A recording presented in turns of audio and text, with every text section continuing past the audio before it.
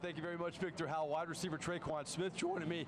You're something about you in the record books. When Brees broke the career yardage record, you caught the pass, and then he tied Payton Manning. You caught the pass. That's a big honor, right? Definitely. I just do my best to try to get open every time, I'm in the game. Because, Drew does a great job going through his read. Just because if you're not the first progression, you may be the third, and still a chance you're going to get the ball with Drew in the game. And yeah, he seemed to found me. When you guys broke the yardage record for Brees, it was your first career touchdown. I think at the time you didn't really know what to do. You knew what to do tonight, didn't you? Definitely on the one that I thought, he broke it. I knew what to do this time. Don't drop the ball. Go give the ball to the man. So that's what I did on that. So, yeah, I knew what to do this time, definitely. Drew had one incomplete pass tonight. I mean, not only does he break the all-time touchdown passes record, one incomplete pass. You've been around him, almost 2 years now. Have you ever seen a sharper night from him? Honestly, no.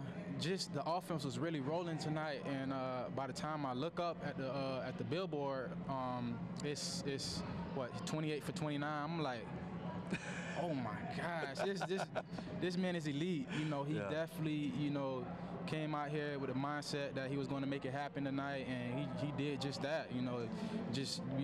Everybody's seen it's really greatness. He always talks about winning, but you saw when he broke the record how emotional he got. Just watching him, what went through your mind? Man, I believe everybody on his staff and his organization, in the building was happy for him because he really deserved it. He come out and put his heart on the field every single time, and not just on the field, but his preparation and practice and everything he does is just so professional. Everybody was happy for him, and you could tell the look on his face and just the way he carried himself. It really meant a lot to him tonight. The defense played so well, but they've had a lot of injuries this season. The offense played so well against the Niners, and you play well again this evening. What is it about this offense? Seems like you're catching your groove at the right time. Definitely, every week in and week out, Sean was talking about, we still didn't play our best game. And, when we played the 49ers, we still didn't play our best game. And then when we came to play today, we made, we getting back in our groove, like you said, but, in the locker room after the game, we still didn't play our best game still. But definitely when we get rolling, you see what happens when we rolling. Right. Talk about you as a wide receiver compared to last year. How do you feel a year later? I know you had a lot of injuries last year. It seems like you're much more comfortable now. I'm definitely much more comfortable. I know my plays like the back of my hand. And just, everybody's around me, they keep cheering me on, keep talking to me, saying they believe in me, they need me. And that means a lot, when your team really needs you, you feel like you got something to prove, but not to them, to others. And it just feels so good. It makes you, kind of emotional, like, man, I can't let these guys down. Michael Thomas is always going to be Michael Thomas, but with Jared Cook stepping up, you stepping up, I mean, how good can this offense be moving forward now? Definitely, man, it just shows that, they can't double somebody on this team because if they do that, somebody else is going to have a big night, and we be waiting on that, we like, yeah, y'all go double Mike, man, now it's time for us to shine, but like you said, Mike Thomas is going to be Mike Thomas, ball comes his way, he's going to catch it regardless.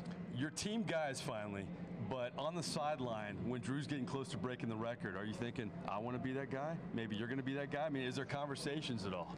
It wasn't no conversations, but I thought about it, and if I would choose somebody to break a record, I would want it to be Mike. He having an outstanding year, and he probably, if he win MVP or not, but I wanted him, if he doesn't win MVP, this would be like, kind of in my eyes, MVP for him, to go in the record book. It was Drew, because he's having a phenomenal year. So if I was to, we didn't talk about it, but if I was to want somebody to get it, I would want it to be Mike. But congrats to Josh Hill for getting it, sharing that with Drew. Good answer, though. How about this? You haven't been in New Orleans 2 years.